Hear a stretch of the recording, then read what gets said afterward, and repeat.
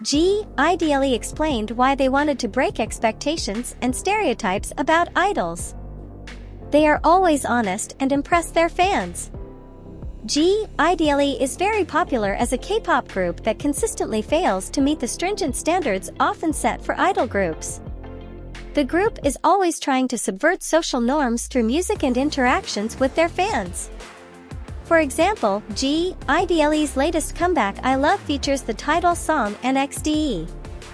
The song follows a slightly risque concept showing their true vulnerable selves as well as their relationship with beatings. Cliché with celebrities like Marilyn Monroe. Similarly, I-DLE's previous comeback Tomboy surprised Soyeon by winning a music show despite the offensive lyrics. Soyeon was also open about the criticism she faced for writing and producing music that wouldn't let her stop. She received great praise from netizens for her honest comments.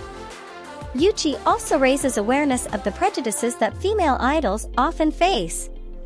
Both Dan Minnie and Miyeon received praise when they showed kindness to their fans, encouraged them to pursue their dreams, and unexpectedly responded to their meaningful requests. In a recent interview with Grammy, I-DLE said that although they are known to not live up to the expected idol stereotype, they just do it by staying true to themselves. Fans about who they are.